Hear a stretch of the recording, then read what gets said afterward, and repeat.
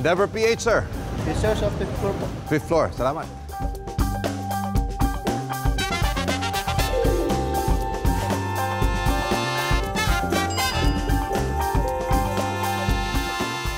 Yes! Today I am so excited because we speak not just to a company, but to a company that helps other companies start right, run strong, and finish excellently. I'm Anthony Pangilinan, and this is The Boardroom. Endeavor is an international non-profit organization that aims to help out high-impact entrepreneurs improve and grow their businesses through a community of mentors, access to talent from all parts of the world, as well as smart capital. Launched last January 2015, Endeavor Philippines Managing Director Manny Ayala aims to promote a healthy culture of entrepreneurship in the hope of creating more jobs, ultimately helping the Philippines' economic growth.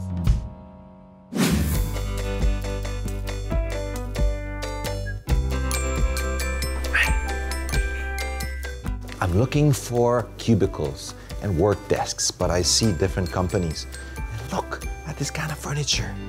Whew. I guess is what they call a collaborative workspace. Well, here's one guy who's working right now.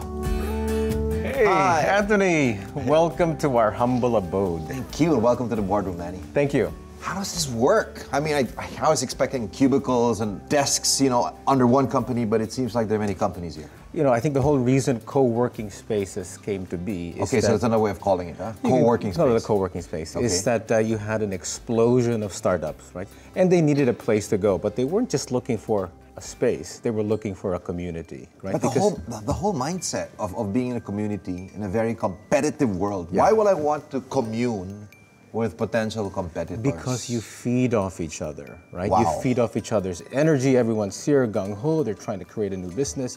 You feed off each other's ideas as well. And you feed off each other's employees too. You can knock on somebody's door and say, can you join me? Piracy can abound. You know what? I think there's probably, you know, kind of a code of honor. You feed off each other's ideas, but you probably don't feed off each other's staff. This is a new mindset. Yeah. Absolutely. This is not something that was prevalent in our time.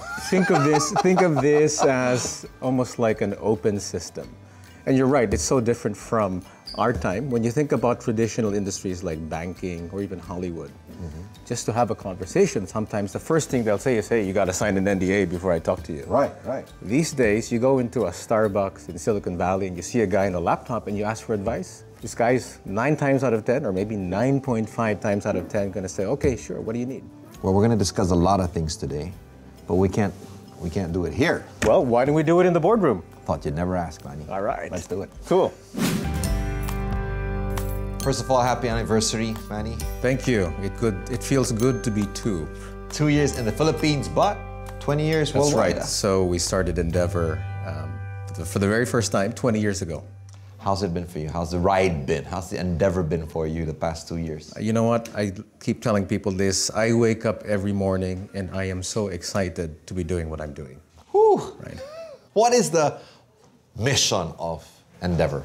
You know, the mission of Endeavor has always been to catalyze long-term economic growth in markets that need a boost, right? So you might say emerging economies or challenged economies. But if you have 6 companies currently under your wing, 8 individuals. How does that impact an entire country? So what we like to say is that in Endeavor, we're all about creating a multiplier effect. And the ethos that runs through the organization and that runs through the entrepreneurs that we get is the pay it forward mentality. Okay. Right? So part of being high impact means not only are you great at building a large, successful business? Yes, because this is your goal. High-impact entrepreneurs. A lot of people use that term, high impact. What's different with yours? The other side of high impact, actually, is that you pay it forward once you reach a certain level of success, right?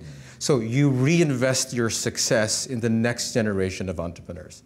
You do that by mentoring others, by being a role model for others, and in many cases, by investing money into these other entrepreneurs. And when you do that, you create this ripple effect, right? So to be part of the Endeavor group, to be blessed by Endeavor support, you need to include paying it forward as part of your vision. Absolutely, your mission. Absolutely.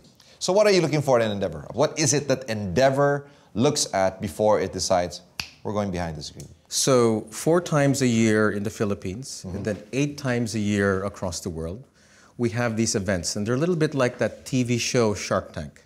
Okay. Right, so this is where entrepreneurs go in front of a panel of judges.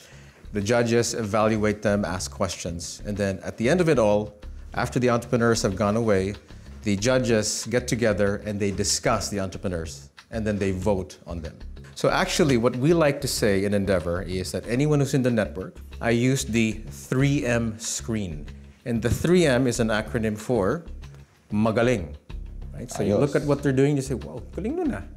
Paano niya nagawa yan, right? Okay. Second is matino. Right? So obviously, we adhere to a very high level of ethical standards, right? And the third one is mapagbigay. Yes, right? So it's the 3M philosophy. Right? Si those are our values. Yun yung pang-apat na M. Si Manny. Si Manny yun. Si Manthony.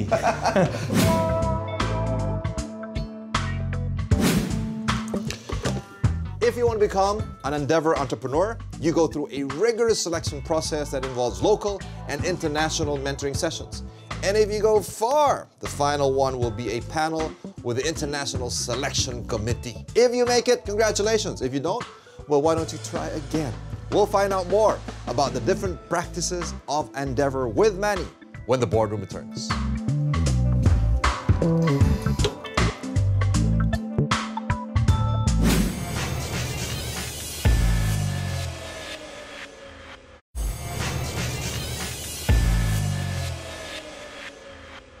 We've been talking about the company, its challenges, its causes. Well, why don't we talk to one of the catalysts behind Endeavor?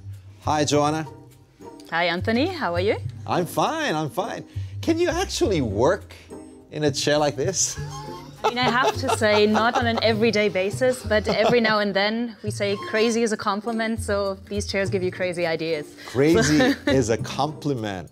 How would you describe the environment here in Endeavor? In Endeavor and in A-Space, no, it's very open, I would say. We always have our door open to welcome new people that want to talk to us about their companies, that want to see whether any of our mentors can help them, and we like to celebrate. Well, you are involved primarily with the selection criteria for entrepreneurs and businesses, right, for Endeavor? Yes. I know one of the most important things is not just the business idea, but the person behind it. So what would you say is the most important thing that Endeavor looks for, at least personally, when it comes to the character of the entrepreneur? So I think what's particularly important when you look at the entrepreneurs is the role model effect. So this means that we really need to find individuals that are able to inspire the next generation of entrepreneurs. And if there's one thing that you appreciate most about Manny as a coworker, as a coach, what would that be? I think it's the ability to actually know what his limits are and the willingness to empower his team. So Endeavor here is an extremely flat hierarchy, and that means when we come up with crazy ideas, then he's willing to implement them. That's great, that's great. Wait. Let me just look at this. You heard that, Manny, right? I know you've been listening. So we're going back to you. Thank you, Joanna. Thank you, Anthony.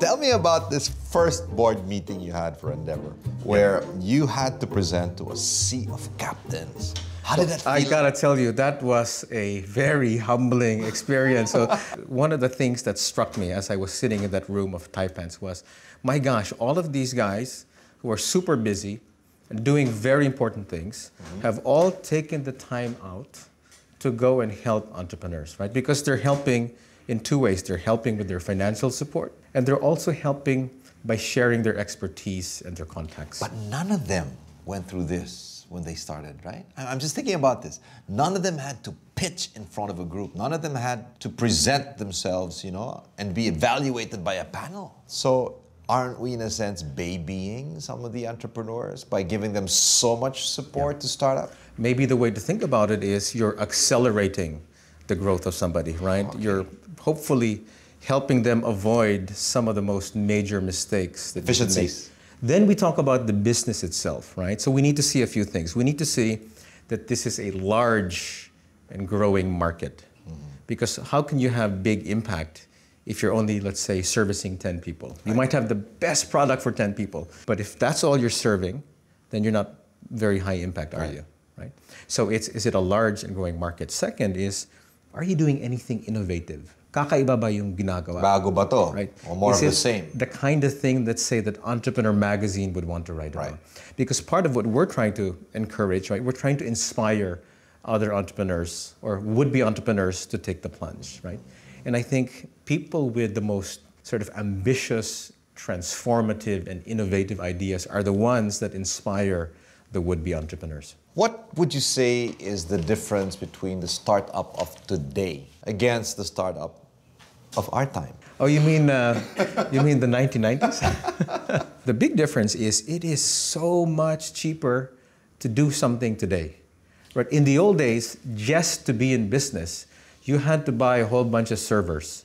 You had to have a whole bunch of very expensive coding guys on staff. You had to spend a whole lot of money on marketing. Today, I can have a working prototype for $25,000. It's not... Right? Why is that? Because it's not ownership, it's access. I don't have to buy my service, my servers, right? I don't have to spend that much in marketing because guess what? I can buy Facebook ads and do pay-per-play. I can use YouTube and post my videos, right? I can use search engine optimization so that people find my site, and that's not very expensive. But isn't that also a problem that people now think it takes so little to be an entrepreneur? With all the support, this is going to be a walk in the park. There was an article that came out in the UK some months ago, which was basically saying that startup culture is killing our youth and it's killing true entrepreneurship, right? So what the article says is that too many kids, to your point, think, wow, with a killer idea and access to some capital, I'm on my way to millions, right? Just with these two items, I can convince the world to buy my products in the millions. What they're not realizing, right, is the basics of business, right? Because I boil down the basics of business really to three things, right? Any business is either about making stuff, or in the case of minerals, finding stuff, right? It's about a product, selling stuff, right? And then keeping score, right? So keeping score is all about gathering all the data to make meaningful insights so that you can plan accordingly. Well, I want to use this opportunity to give advice. We call this fast talk, so very quickly, if you can. Yeah. So what would you say is the number one factor in succeeding in entrepreneurs? Grit. Grit? Yes. How would you define grit? Grit is having the fortitude, having the perseverance to keep on going no matter what. What is the number one pitfall? I would say it's hubris. Oh, kaya ko na yan. Right? Alam ko Too na yan. many people think they know all the answers and they don't want to take advice. What has been most inspiring for you? Inspiring in Endeavor has been the generosity that permeates throughout the network. Goal! Almost 1,500 entrepreneurs helped worldwide, 600,000 lives impacted, and close to $10 billion in invested capital. It's not just about money in Endeavor, it's about manpower, it's about mentoring, and it's about the many networks that you develop over time. Let's find out more from Manny about the plans of Endeavor in the Philippines when the Boardroom returns.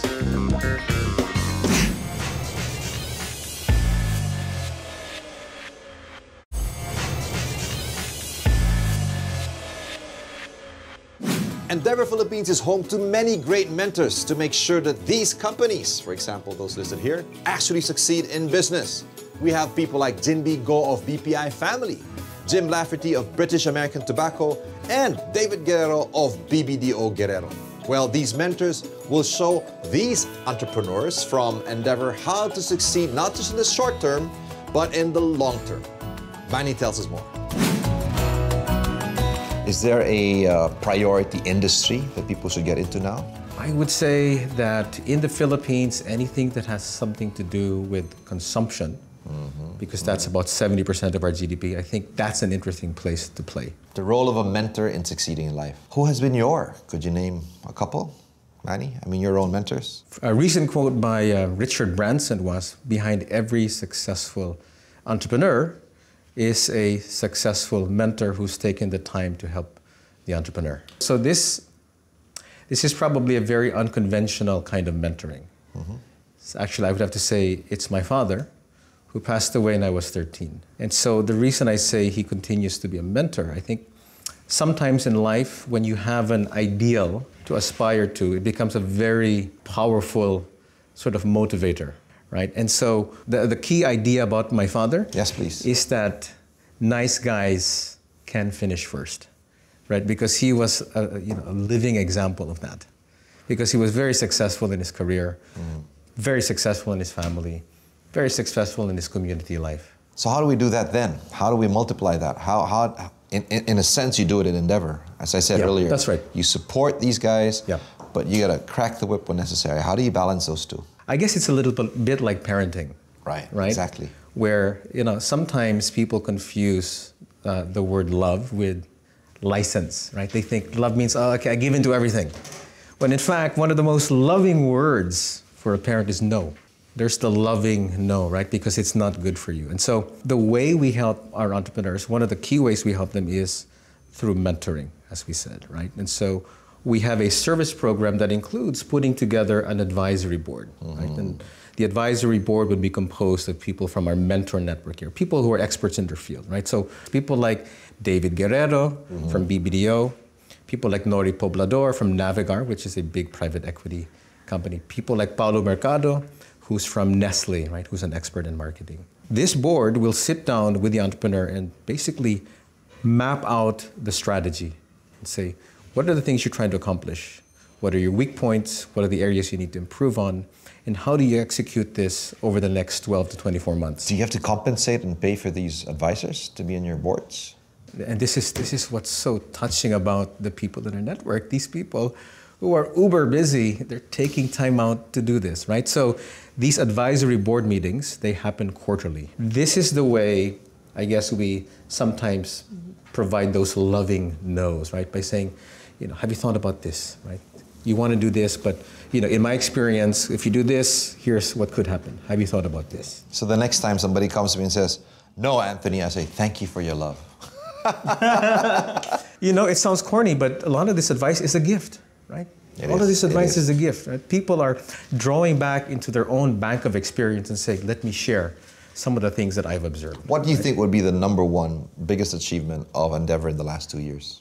Last year we won the Rice Bowl Enabler of the Year Award, right? So the Rice Bowl Award is awarded by a Malaysian-based company that deals a lot with the startup community. Obviously, it's not one of the most well-recognized awards in the world, but I think it sort of validated some of the work we were doing, right? Well, I'd like to give you the opportunity to give advice to aspiring entrepreneurs. If you had advice, what would that be? I guess I have 2 pieces of advice for entrepreneurs. So the first one is, if you're starting out, well, maybe even if you're not starting out, is to think about your sweet spot. There are 4 elements to the sweet spot, right? It's when 4 things converge. Look at this it's professor. The conversions of Professor Manny, go. What I'm good at. Okay. It's one thing to be good at something. It's one thing to be passionate about this. And so much of the literature today about entrepreneurship talks about passion. Right? But actually, passion is just one of 4 elements. So magaling ka na, mahal mo pa yung ginagawa mo. Third is what the world needs, right? Because people find so much meaning when they're doing something that actually helps other people. And the last thing, which is the practical thing, is what the world's willing to pay for, right? So if you do just the first 3, then that's charity, right? But I think what we've observed, right, is if you can create a self-sustained economic engine in pursuit of a higher purpose, that's the perfect combination. Okay, that's your first, the sweet spot. And the second one? The second piece of advice, which we talked about earlier, is you need to start thinking about success in a different way from the conventional wisdom. Right? Conventional wisdom is you're successful if your company is big. And by extension, you're successful if your bank account is big. At Endeavor, we like to say that success is actually what the size of your positive impact in an ecosystem is. What kind of ripple effects did you make in the world? Because you were a successful business person and because you paid it forward. And this sweet spot, this mission statement, is going to lead to a certain kind of success. And can you close our time with you by defining the success that Manny's heading towards to, if not yet? My BHAG for Endeavor in the Philippines, my big hairy, audacious goal, is that when we celebrate our 10th birthday, we will have 100 entrepreneurs that we're helping. And hopefully, those hundreds are touching thousands of other people in the ecosystem. And we hope to be there to celebrate with you. All right. Thank you very much, man. Thank you. God bless you. Thank you, sir.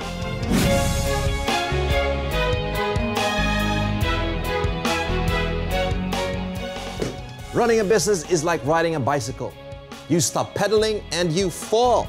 Thank you to Endeavor for keeping us pedaling by helping us with 3,000 mentors worldwide that gives us access to markets, capital, and talent. Join me again next week as we engage some of the country's top business leaders, innovators, and executives. I'm Anthony Pangilinan, and this is The Boardroom.